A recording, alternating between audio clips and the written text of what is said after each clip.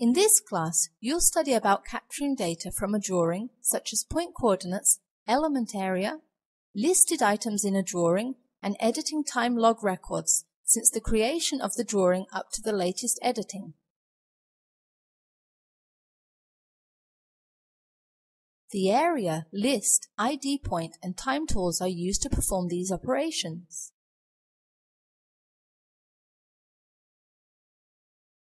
These tools are on the Inquiry panel, Tools tab.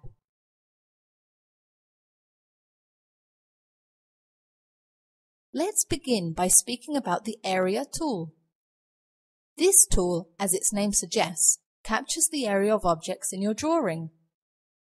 After enabling the command, it requests you select the borders of the drawing to capture the area.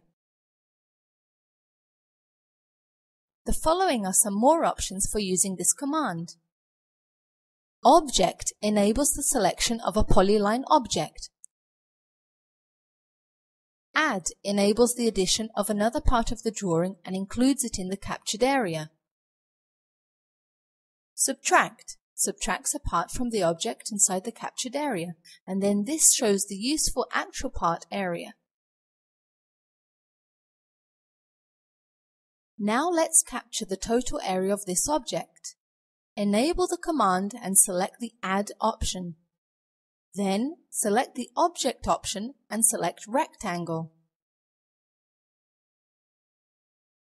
Now select Subtract and then select Object.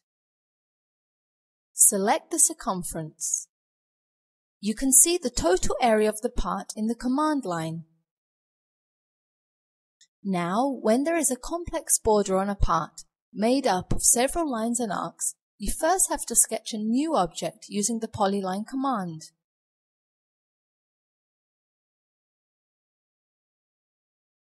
To do this, first select the Boundary command and select the Closed Area option.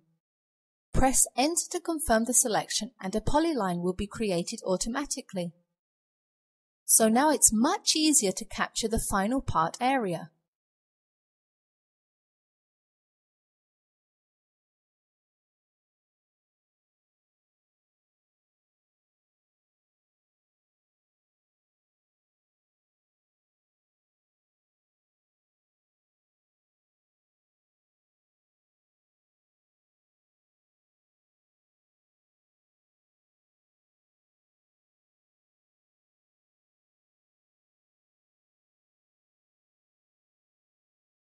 Another way to capture part area is using hatch properties. Right-click the mouse on the hatched area and select Properties to access the properties of the area. In the Geometry group, you will see the Area field that shows the hatched area value.